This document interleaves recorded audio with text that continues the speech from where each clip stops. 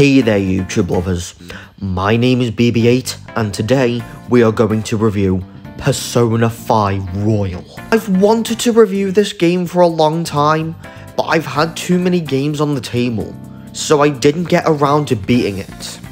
But I bought a physical copy of Persona 5 Royal on Nintendo Switch in February because Persona 5 was one of my most requested Switch ports between 2019 and 2022. Still, we ended up getting Persona 5 Royal on Nintendo Switch, but not vanilla Persona 5. I played it non-stop for a month and have now formed a complete opinion on Persona 5 Royal. And I have to say now, I have a lot I want to talk about here. I may not be able to form an opinion on vanilla Persona 5 because a lot of people have been telling me that there's no point in playing vanilla Persona 5 in 2024 because Royal is the superior version of Persona 5. And I did see it listed on the PlayStation Plus collection 2 years ago. I purchased Royal on PS4 for about £15. But I ended up going with Royal over vanilla Persona 5, and I will explain the reason I bought the Nintendo Switch version later in the video, but now, without further ado, let's get into the review, shall we? For the gameplay, if you ignore the Royal subtitle, Persona 5 is a Japanese role-playing game, or JRPG for short, video game where players take control of a male high school student under probation upstairs to Cafe LeBlanc, which is run by Sojiro Sakura. You can call him whatever you want in the game, but I'm going to refer him by his Phantom Thieves codename, Joker. The game does have elements of social simulation games like The Sims and Animal Crossing, such as the time of day and the weather affecting the behaviour of the game's environment, such as Mementos being affected on days where there's pollen, and unlike Animal Crossing, Persona 5 is not synced with real time. Through the time that Joker attends Shujin Academy, scripted or random events can occur. Scripted events are a part of the game's story, such as Kamoshida in the first act, or a confidant rank up event, such as when you increase your confidant rank with someone in your party, or any other confidant in the game, such as Kasumi Yoshizawa. Random events will occur by doing activities throughout Tokyo, such as spending time with your confidants. The confidant ranking system can also unlock new features not just in the metaverse, but in the real world as well. For example, Munehisa Iwai runs the Untouchable shop in Shibuya, which sells weaponry. You can start a confidant with him when you reach Guts level 4, and you can unlock the ability to customize your ranged weapons, which will add more options when a Wise rank 7 confidant is reached. And besides normal school life, Persona 5 features dungeon crawling gameplay, which comes in 2 different types, palaces and mementos. Palaces are a part of the story, which each villain character in the game having their own palace with their heart that is themed after their character and what they see the particular place as. For example, Kamoshida, a gym coach at Shujin Academy, sees Shujin Academy as his castle. Students of Shujin, I can't say how he treats them because you know what YouTube's going to do if I say it, and diving into a sensitive topic like that is not what I'm gonna do here. But if you want to know what I'm on about, you might want to have to play the game yourself because I don't think I can talk about it here.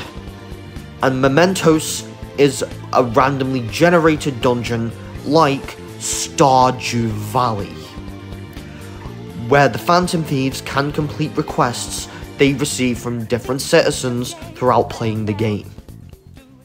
Joker can gain different types of personas by defeating shadows within palaces and mementos, which can be combined or fused within the Velvet Room, which is a frequently occurring location within the game's story. The Velvet Room does unlock more features as you rank up your confidant with Igor, as well as the twins Caroline and Justine, who are residents of the Velvet Room.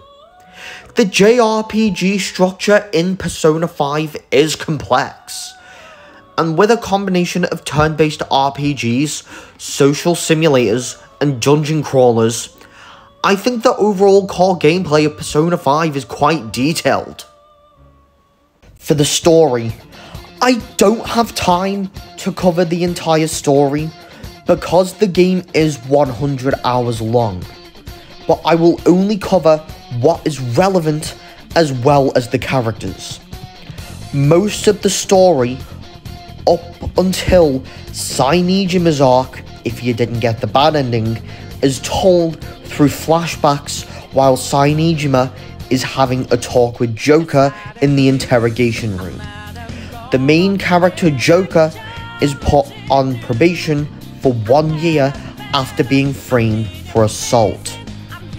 He goes to stay in Tokyo with Sojiro Sakura, a family friend who runs Cafe LeBlanc, and has to attend Shujin Academy during the 1 year he has on probation. After arriving, he is gathered to the Velvet Room in his sleep, where he meets Igor, who gives a warning that he is required to go through rehabilitation to avoid future ruin, and grants him with an unusual app on his mobile phone, which allows him to access the metaverse, which then leads him to start the Phantom Thieves group with Morgana, who's a cat-like creature born from the Velvet Room, and Ryuji, who is labelled as the school troublemaker after assaulting Kamoshida, and Takamaki, who is a fashion model and student, which Kamoshida has done a no-no to, and then joins the team to help with Kamoshida. Throughout the course of the story, more members join the Phantom Thieves, with each story arc giving them a bit of background. The Phantom Thieves, apart from the ones I mentioned, consist of Yusuke Kitagawa, an art student who joins once he finds out the true colours of his art teacher, Madarame. I thought Yusuke was an unlikable character when he first entered the scene because of his attitude and behaviour towards Anne, and to be honest, he became more likable after joining the Phantom Thieves. I felt the same way towards Makoto Nijima, sister of Sai Nijima, the president of Shujin Academy Student Council, who acted as a spy towards the Phantom Thieves until she requested them to take down a mafia boss, or Kaneshiro. But unlike these two characters, there's one other character like them I want to talk about, but because of one plot twist, I'll talk about him last. Futaba Sakura, a hacker and adopted daughter of Sojiro Sakura, who isolated herself in her room after a conspiracy theory surrounding her biological mother's death, put Futaba to blame through an irreversible thing note. Unfortunately, I can't actually say what irreversible thing means, because you know what YouTube's gonna be like if I say it. Haru Okumura, the daughter of the CEO of Big Bang Burger, attempts to control her life and mistreat his employees. Now, this character is sort of like Yusuke and Makoto, but with a catch. Since he joins the Phantom Thieves just to sell them out to the police, and that is Goro Akechi, a detective who works for Shido, and he is that type of character that went from unlikable to likable to unlikable again because he attempted to kill Joker. If you don't snitch on your teammates, that is. Which Akechi falsely informs the media that Joker did the irreversible thing in the interrogation room, but the other members of the Phantom Thieves pulled a clever trick on him, despite Akechi being unlikable towards the end of the story. He's a well-written character, not just in his qualities, but is also a well-written twist villain. Although I don't have time to talk about the ending, Persona 5 Royal has masterclass storytelling, with creative twists, great world building, as well as memorable and well-written characters, with each having their own qualities. The story is also creatively written depending on the path you go through, as well, such as how the game's writing handles the various endings within the story. For the changes from Vanilla Persona 5, I didn't play Vanilla Persona 5 prior to playing Persona 5 Royal, but I'm going to put this section here anyway because I know this information through research, and that is the changes made to the Royal version of the game. The Royal re-release introduces new locations around Tokyo you can visit, which includes a new minigame called Darts, which allows players to invite other Phantom Thieves to play darts to increase an individual member's baton pass rank. This is useful because increasing baton pass ranks can increase damage as well as recover HP and SP. A confidant for Akechi is added in, which I think doesn't make sense because of the story, since Akechi did turn out to be a twist villain in the end. The Showtime moves, which do remind me a lot of the triple moves from the Super Mario RPG remake, which are fun cutscenes to watch, which more moves will be added in as you progress through the story. These act in a similar way to all-out attacks, but are different. The Thieves' Den, which acts as a digital art book, can allow users to view art, listen to their favourite music from the game, place models of personas and different locations they encounter throughout the game, and watch cutscenes. The Royal re-release does add one extra character, Kasumi Yoshizawa, or Violet as her codename ends up being. She transfers to Shujin Academy, just like Joker, and is limited to only 5 ranks, unlike every other character in the game. But a useful part of hanging out with her is it will raise Joker's maximum HP.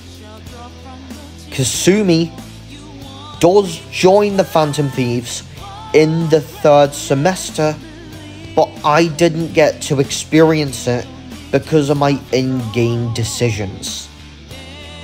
I probably will run through the game in New Game Plus later in the year so I can experience the 3rd semester ending, but it will be a while until I get to experience it because Persona 3 Reload is in the line for me to play at the moment. For the Nintendo Switch version, the only reason I purchased Persona 5 Royal on Nintendo Switch was mainly because Persona 5 was my most wanted third-party port for Nintendo Switch. It made sense since Joker's inclusion on the Smash roster made me want to play Persona 5 to see what his origin game was like. We didn't get Persona 5 Royal on Nintendo Switch until 3 years after Joker got into Smash Bros, which was a weird time to drop it. but at least we finally got it to release on Nintendo Switch, and I have got to say, it was worth the multi-year wait. I was interested in talking about the Nintendo Switch version in my review, because the Nintendo Switch hasn't had the best reputation in terms of third-party ports, but the port of Hogwarts Legacy was actually decent on the Switch. But how's Persona 5 Royal on Switch? Well, you're about to find out. Despite the Nintendo Switch hardware being limited, Persona 5 Royal does run well on Nintendo Switch, identically to the PS4 version, but the visuals aren't quite there compared to other platforms. But the game looks really good on Nintendo Switch OLED, especially in areas where red appears on the screen. The Nintendo Switch port of Persona 5 Royal is almost perfect, apart from one flaw. Any form of animated texture on the safe room doors or the enemies within the game would appear to be at a very low frame rate, unlike the PS4 version, which isn't a huge deal, but I do think Persona 5 Royal will get one more re-release on Nintendo's next console to address that issue, because I do think Persona is one game a lot of people are going to end up playing on Nintendo's next console. But is the Nintendo Switch version of Persona 5 Royal worth it? Honestly, yes. The Nintendo Switch is my go-to platform for JRPGs, and Persona 5 Royal fits perfectly into that category. Despite the one minor issue I just talked about, I saw it on Nintendo Switch for £25 on Amazon, and despite it being $54.99 on the eShop, it was definitely worth the price. For the summary, the gameplay, I'm going to give it a 10 out of 10. The gameplay acts as a unique blend of social sims, JRPGs, and dungeon crawling, which stays true to Persona's overall identity with a fresh take. For the graphics and the performance, I'm going to give it a 9.5 out of 10. I do think the visuals in Persona 5 Royal are pretty good. It might not be Horizon level graphics, but with an anime art style, it does look pretty good. And the performance in Persona 5 Royal is quite smooth, even on the Switch version, and the loading times aren't actually that bad. The UI design, I'm going to give it a 10 out of 10. The UI design is not boring. It experiments with its own stylistic UI, and that's what I like about Persona 5 Royal. It has a peak menu design. And for the HUD, I'm going to give it a 10 out of 10. Because this also does apply to the HUD as well, because I really like the attention to detail they put into it. The story, I'm going to give it a 10 out of 10. The storytelling in Persona 5 Royal is masterclass, especially since it does feel more like something Pixar would do, minus the dark themes, since the story does remind me a bit of Inside Out and Soul, which both came from Pixar.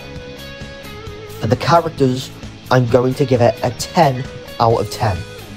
The characters in Persona 5 Royal are well written, with each member of the Phantom Thieves getting their own arc and development throughout the story. Even if Goro Akechi did a few things towards the end of the story that made him an unlikable character, I still think he's a well-written character. And for the content, I'm going to give it a 10 out of 10. Persona 5 Royal does not have a shortage of things to do. When you are not focusing on the story, it has loads of mini-games to take part in, and the addition of the Thieves' Den in the Royal version acts as a digital art book for both Persona 5 and the Royal re-release. For the music, I'm going to give it a 10 out of 10. The soundtrack in Persona 5 Royal is so memorable. I can't stop singing some of the songs from the game in my head. Additions like Last Surprise, Beneath the Mask, Life Will Change, and Rivers in the Desert are the ones that stand out to me the most. For the PlayStation 4 version, I'm going to give it a 9 out of 10. I've barely had any issues running the PS4 version of Persona 5 on my PS5. For the Nintendo Switch version, I'm going to give it a 9 out of 10. The Nintendo Switch version of the game is almost perfect, apart from animated textures appearing at a low frame rate. For the difficulty, I'm going to give it a very hard. I almost gave this game a nightmare difficulty because Okumura was probably the hardest boss out of all of them. I'm not gonna lie, the palace bosses are very well designed. It's just the difficulty that can make the bosses frustrating. And for the length, I'm going to give it 100 plus hours. Persona 5 Royal is now the longest game I played story-wise, beating Assassin's Creed Valhalla, which was a 100-hour run for me. If anime or JRPGs are not for you, Persona 5 Royal may not be your game. Since the cutscenes in it are long, but I barely skipped any of them. The only time I've ever skipped cutscenes is if I had to go back to the previous morning before infiltrating a palace just to get SP recovering items I need to finish a battle. For the audience, I'm going to give it a 16 to 18 plus. Persona 5 Royal is not a game aimed towards children due to the dark themes expressed within the game. I recommend waiting until you are at least 16 before playing this game. Then you will understand the rights and wrongs. For the warning, I'm going to give it shelf bomb, as I'm calling it, drug use, violence, and strong language. Like I said, player discretion is advised when playing a game like Persona 5 Royal, since it does feature themes that are sensitive to some players. And for the perk, I'm going to give it its well-deserved certified gold perk. Or should I say, certified red, just for the Phantom Thieves. I've never seen it coming, but the Phantom Thieves have infiltrated their way into the Certified Gold Club as the 17th game to ever be a part of it. Its engaging gameplay and masterclass storytelling makes me want to come back to the game for more.